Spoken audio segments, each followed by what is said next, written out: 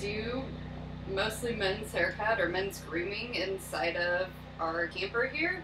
We do everything from haircuts to beard trims, nose waxing, eyebrow waxing, and everything to just make the guy look good in a really cool and comfortable environment for him. They're usually super surprised about what they see when they come in the door. Like, they're like, wow, that's not what I expected when I was out there. Even little kids will be like, wow, it's so much bigger in here than I thought.